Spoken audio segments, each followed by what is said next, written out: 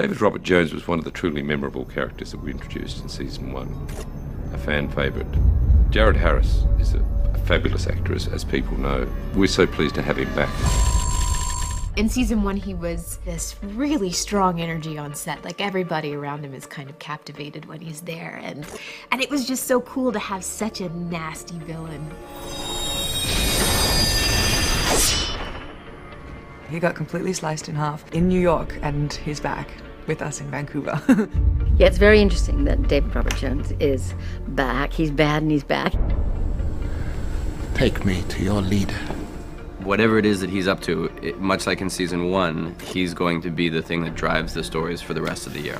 What's great is that he comes in, but we're still in this world, so therefore Olivia and Walter don't know who he is. We don't have any history with him. And Peter, who we're all a little bit suspect about, obviously does know what he's about. And so that's sort of like the catalyst for us really needing Peter in our world. I've never met you in my life. No. But I've met you. We finally have, Peter back in the fold as a character who's a part of the team, because he knows, even if they don't know yet, just how dangerous that guy is. I was stoked that Jared Harris came back to the show. I think he's a brilliant actor, and getting to work with him was just amazing for me. It's been since season 1, but the perfect villain to bring back in at this point for this season.